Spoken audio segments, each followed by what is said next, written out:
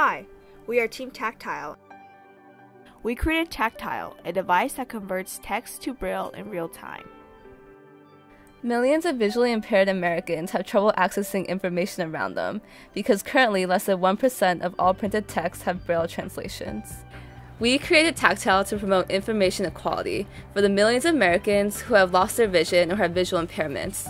Tactile allows for individuals to scan any block of printed text and immediately read the resulting braille translation.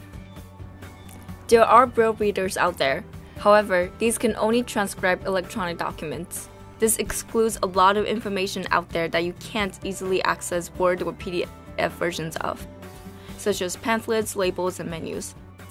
These braille readers are also very expensive, costing the thousands.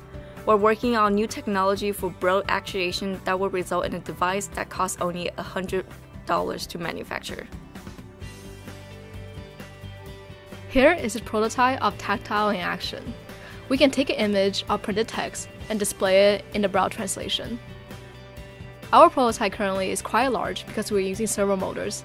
We're working on shrinking down our braille cell to standard, which is the size of a fingertip, alongside developing a new braille acculation mechanism. Our team is also working on a more efficient text processing method. A little over a year ago, we started Tactile at a hardware hackathon, Make-MIT. Since then, through funding by MIT Ideas Global Challenge and MIT Sandbox, we have continuously iterated and refined the designs and technologies that make up Tactile. We've had the opportunity to present our project in San Francisco and be featured by many outlets such as Forbes, Foreign Policy, and Upworthy. And with the help of Microsoft's patent program, Tactile is now patent pending. At the end of the day, our team is a group of friends who are passionate about assistive technology and applying our engineering knowledge to solve real-world problems.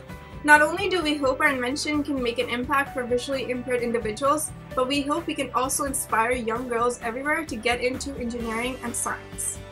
We are really excited about the direction that Tactile is headed towards, and we hope you can share our enthusiasm.